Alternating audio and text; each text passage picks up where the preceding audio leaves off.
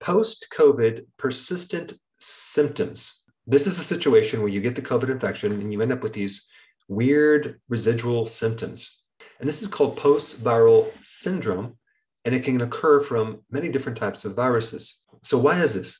Well, it's because viruses create a huge amount of oxidative stress in your body, as well as the inflammatory response and the infection itself. It creates a tremendous amount of free radical damage.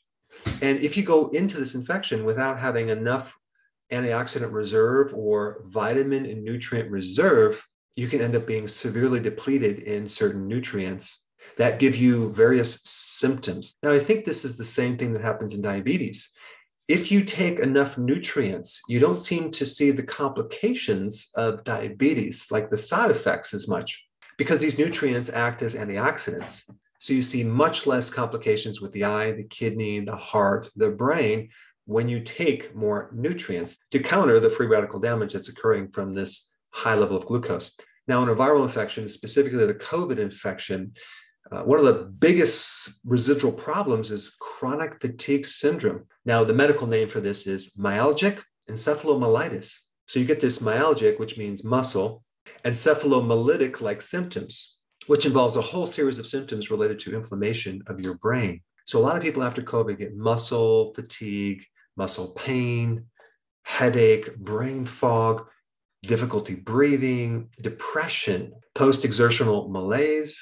So they feel kind of drained, or they have this lethargy when they try to expend energy, chest pain, dizziness, bouts of sweating, POTS, which is a condition where you stand up too quickly and you get dizzy. Of course, they have the classic loss of smell and taste and poor memory. And there's a lot of other associated symptoms as well. Now, what's interesting about this is that these symptoms mimic a vitamin B1 deficiency.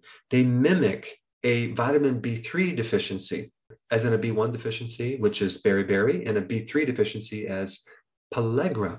If you look these up, the symptoms are almost identical, not to mention they cross over a lot of other nutrient deficiencies as well. So what I really think that's happening is the damage done by the virus is not really done by the virus directly. It's done by the massive oxidative stress because of a lack of antioxidant type nutrients and other nutrients that are supposed to counter all this damage. That's what creates a lot of inflammation, your own immune system trying to kill off this virus instead of the virus itself doing the damage. So it would appear to me if we were to focus more on our immune system and give it the necessary nutrients it needs, we might do much better. So let me list the key nutrients that I would recommend to help rebalance the situation, in addition to eating healthy, especially a lot of antioxidants.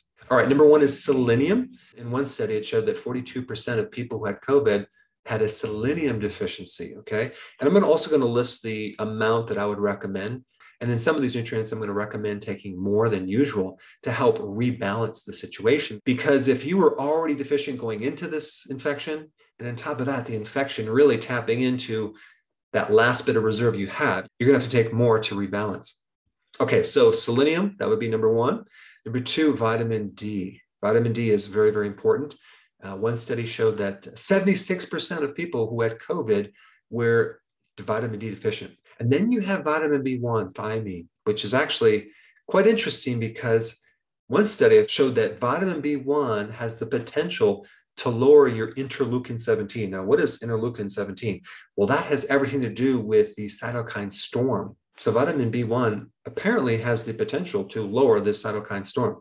And I would recommend taking 50 milligrams twice a day. And then we get to vitamin B3, niacin.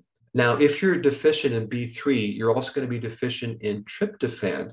And tryptophan is needed in making not just serotonin, which affects your mood. And if you're deficient in serotonin, you're not going to be very happy. You're going to be depressed, but also it's a precursor to melatonin, which can greatly affect your sleep.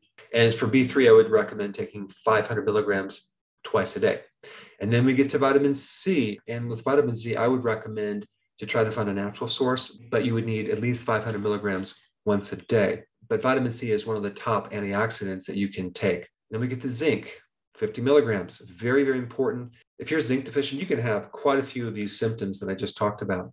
Then we have magnesium. Magnesium is necessary for generating energy in the mitochondria. So if you have any post-COVID persistent symptoms, Don't forget zinc as well. So anyway, I just wanted to create this video for those of you that have these strange symptoms after the COVID infection and you wanted to do something about it. And also check out the links that I created down below.